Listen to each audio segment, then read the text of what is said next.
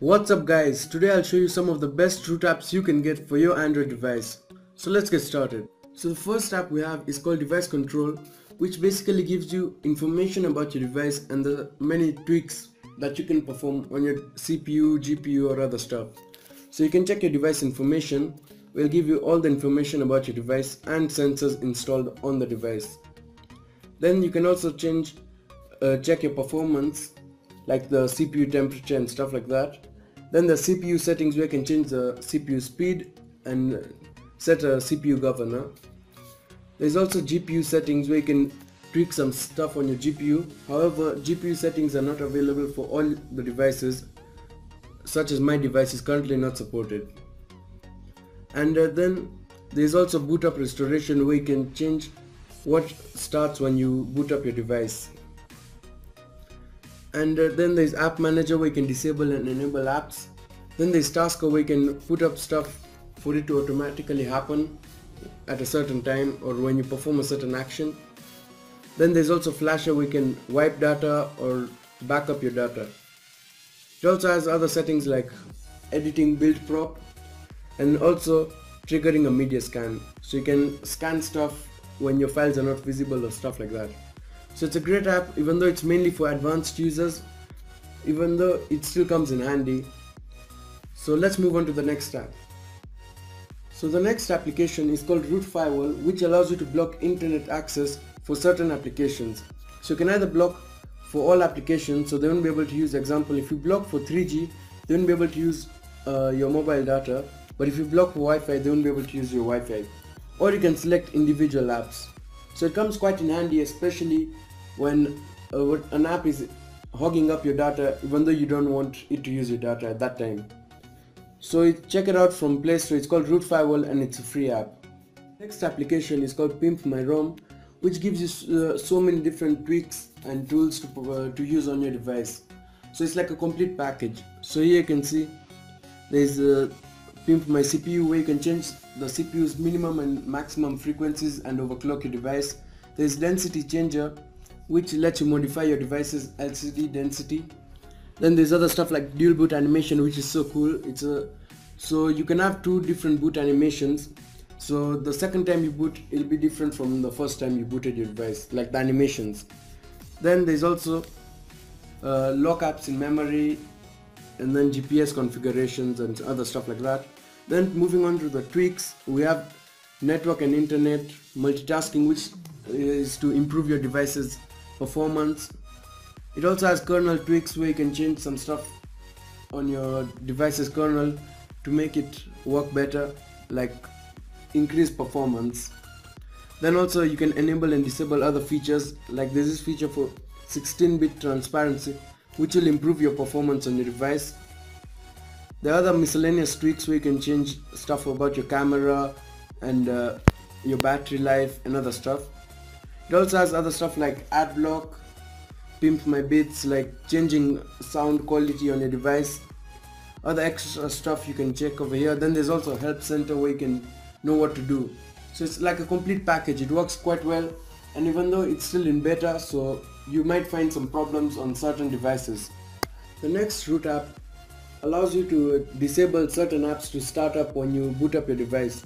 So you can disable user apps, also system apps. Even though system apps, you have to be careful. In case you disable the wrong apps, your device can get many problems.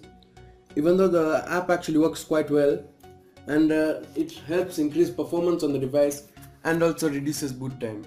So check it out from the description below. Moving on is an app called Light Manager, which lets you change the color of notification LED lights on different notifications, such as missed calls, messages, emails, or even other personal applications. You can also have notification lights for low battery, no signal, or mobile data on, even Wi-Fi if it's on or not. So you also have other settings, such as enabling or disabling notification lights for certain applications or certain notifications. You can also change the flash rate, where you can choose how much time the light will flash. There's also an option for color, where you can change so many different colors. So you can have all these default colors or a custom color we can get to choose to enter a hex code or just swipe around and choose a perfect color for that notification. For missed calls and messages, it has this cool feature where you can have a different notification light for different contacts. So it's a really cool app, especially if your device has notification LED lights. The next application is another complete package. It's called System Tuner and comes with so many different tweaks for your device. So the first one is called Tasks, where you can check what's running in the background of your device and then kill them to improve performance on your device. Another feature is called Startups, where you can see what starts up when you boot up your device. You can disable them or enable the ones which you actually use. This will help you improve performance on your device and reduce boot time. Another great feature is called System Manager, which lets you tweak so many things on your system, such as editing the build prop or changing the kernel and many other things. It also has this great feature called one-click optimization, which will do everything for you and you don't have to go manually tweak stuff to improve performance on your device. Another great feature it has is called Terminal Emulator, which lets you type in commands to get stuff done. Then also you can have a CPU, you can change stuff in the CPU, like over here you can see how your CPU is performing and change stuff there. Also you can change the CPU governor. So this app is like a complete package and it works quite well, and it's like a must-have, especially if you want to improve performance on your device. So do check it out. The next application is called LMT Launcher. Now this one enables Pi controls for your device in a pretty neat way. You have the time and the notifications and then the Pi controls themselves. So it offers a high level of customization, such as the Pi activation area. You can change the thickness and length. You can also change the Pi style, meaning the colors, the radius and even the outline size. There's also Pi behavior, where you can change the long press time and animation time. It also includes Pi icons, where you can change the icon size and the images, and also other Pi extensions.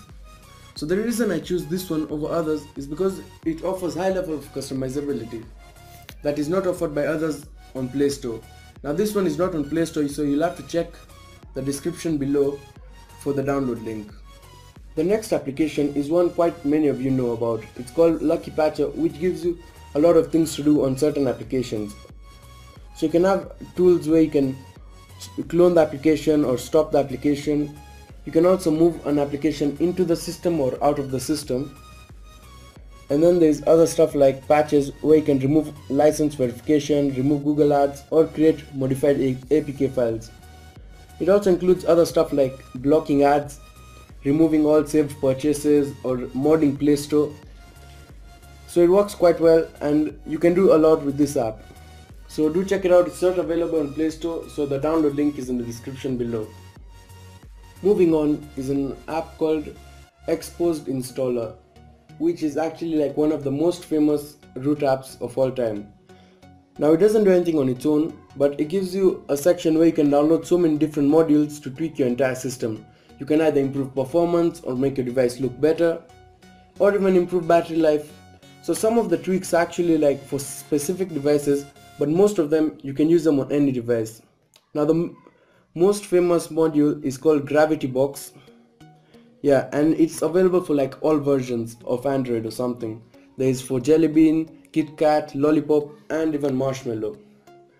So that one actually helps you change how your device looks and feels.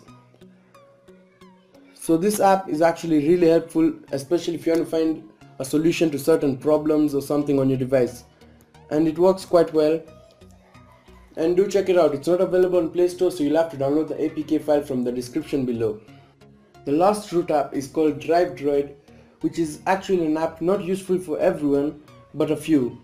So this app allows you to boot up your PC or laptop from your Android device using a USB connection. So it like replaces a flash disk or something. It works really well and can be very useful, especially when some shit has happened to your PC. So do check it out from the description below.